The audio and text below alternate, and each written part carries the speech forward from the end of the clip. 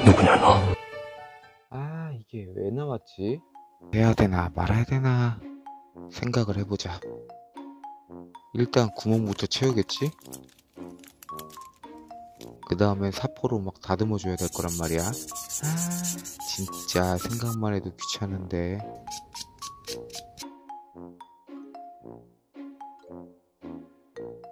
집게에 꼽아야 되잖아. 아, 언제 꽂아. 그 다음에 도색을 해주겠지. 파란색, 빨간색, 메탈까지. 오휴.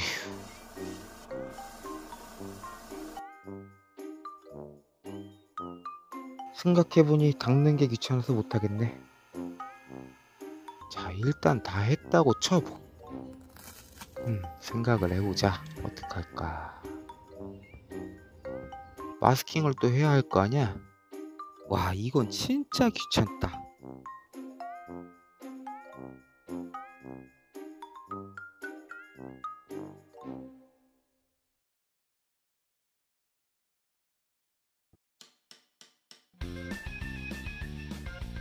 그래도 뜯는 건 재밌겠네. 아, 뜯는 것만 생각하고 싶은데.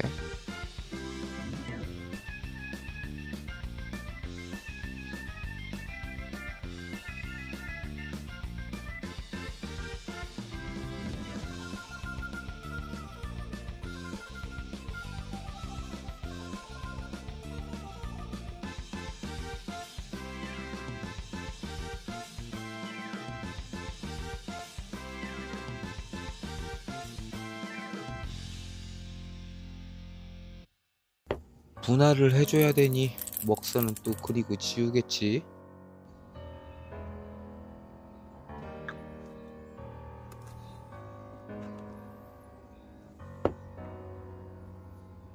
그리고 무광, 유광, 마감을 나눠서 해줄 거 아니야. 와, 귀찮아서 어떡해.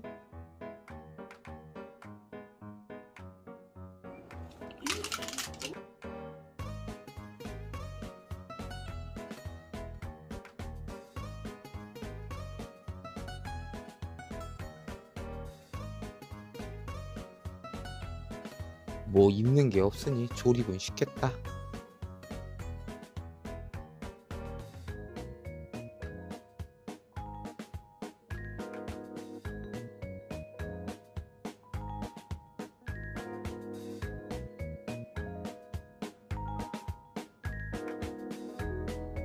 사진 찍으려면 조명 깔고 배경지 깔고.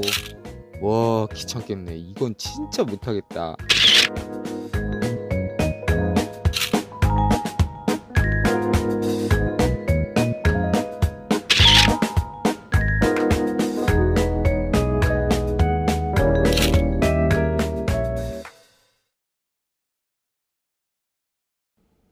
생각만 해도 귀찮은데?